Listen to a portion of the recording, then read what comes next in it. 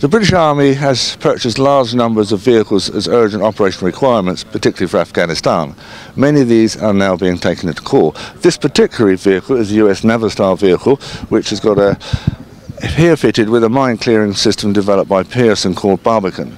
This was again developed very rapidly and fielded to Afghanistan about a year ago, and is designed to be fitted to light vehicles. Pearson do a complete family of mine clearing systems with a plough type and roller type, but obviously different types of system have to be different vehicles. This particular one, which is the UK name of Barbadian, has been designed to fit on light armour vehicles.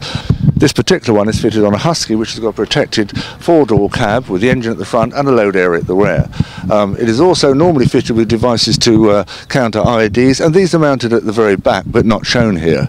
The load area is at the very rear, and again it is not protected, so you can see here the maximum amount of protection of the vehicle is to the central crew compartment.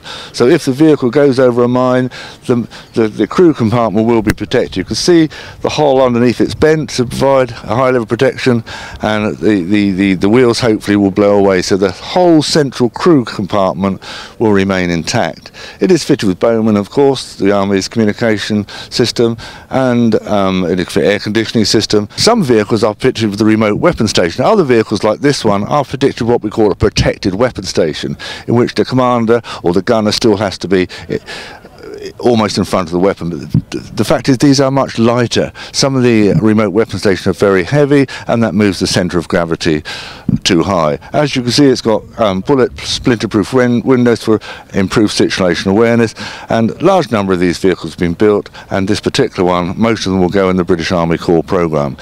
Made by Navistar Defence, comes out of the UK, fitted with government furnished equipment, then deployed by the British Army.